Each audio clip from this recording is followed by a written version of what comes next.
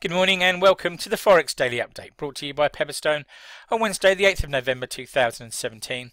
I'm Darren Sinden and you can follow me on Twitter throughout the day by using @ds_Pepperstone. Right, let's take a look at overnight changes and price moves to be aware of. Frankly, there aren't that many to concern ourselves with this morning. I will just flag two things. First of all, euro-dollar trading with a 115.8750 handle, so well below that 116 level. Bitcoin has been active again, up around 3.5%, and the coins now trade around $7,381 ago, shortly before we came on air. Right, one to watch from here. Chart of the day, dollar up, bonds down is the caption, and you can see that played out clearly here. The dollar index, the line in green, rallying since September. US 2-year Treasury notes, the price of those falling away, and this differential really here is what we should be paying attention to, I think, going into the end of the year and out into 2018. This really is a chart, if you like, of the path back to normalisation of monetary policy for the USA. Right, what's on the calendar today? Events that may move the markets. Well, we've already had the principal data for Wednesday out in China. That was out at 2 o'clock in the morning GMT, and that was trade balance data for China for October. We'll look at that in a little bit more detail later on, but suffice to say the numbers were a bit deviant from expectations. There's not much more to come this morning. There's a ECB non-monetary policy meeting ongoing in Frankfurt, but the real meat on the bones isn't until this afternoon when we get Canadian housing starts for October at 13:15 GMT, and then we have to wait until 3:30 GMT, 15:30 GMT, to get US crude stocks for November. There's a 10-year Treasury note auction at 6 o'clock GMT in the US.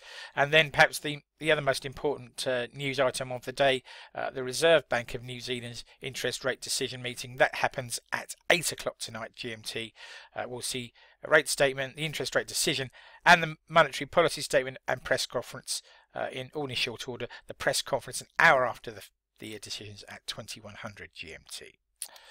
Right, breaking news and comment that's caught my eye overnight. A relatively slow evening for news flow. We've already seen the Chinese export data as part of the trade balance data. Exports dipped below forecast in October, and they dragged the country's overall trade balance lower. Democratic candidates have won the races to be the next governors of New Jersey and Virginia in the US in a slap in the face to Donald Trump. And speaking of President Trump, he has told North Korea not to underestimate the USA in a fiery address to the South Korean Parliament as he heads for China on the next leg of his Asian tour. Right, food for thought, something to take away with you into the trading day. And why not think about this?